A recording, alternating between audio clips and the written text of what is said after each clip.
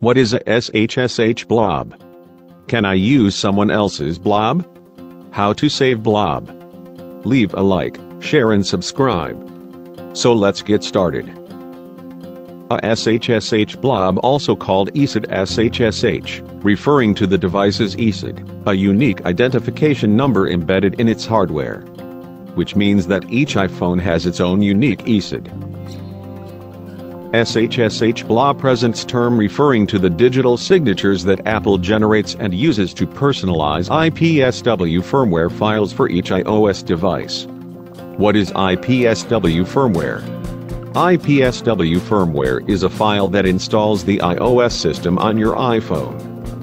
Simply, it's a protocol designed to ensure that trusted software is installed on the device.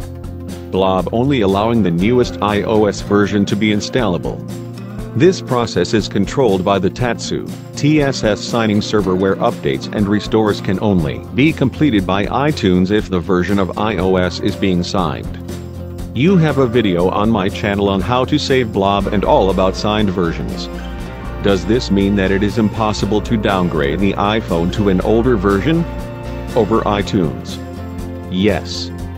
But that's why there is a jailbreak. What is a jailbreak? Is it safe, etc. you have on my channel. And of course you can downgrade your iPhone to whichever version you want, on one condition. And that is to have SHSH blob saved from that iOS version. If you want downgrade to 12.2, you must have saved SHSH blob from version 12.2. Why SHSH blob is important for jailbreak? The only reason the blob is used in jailbreaking is for downgrade and iPhone updates.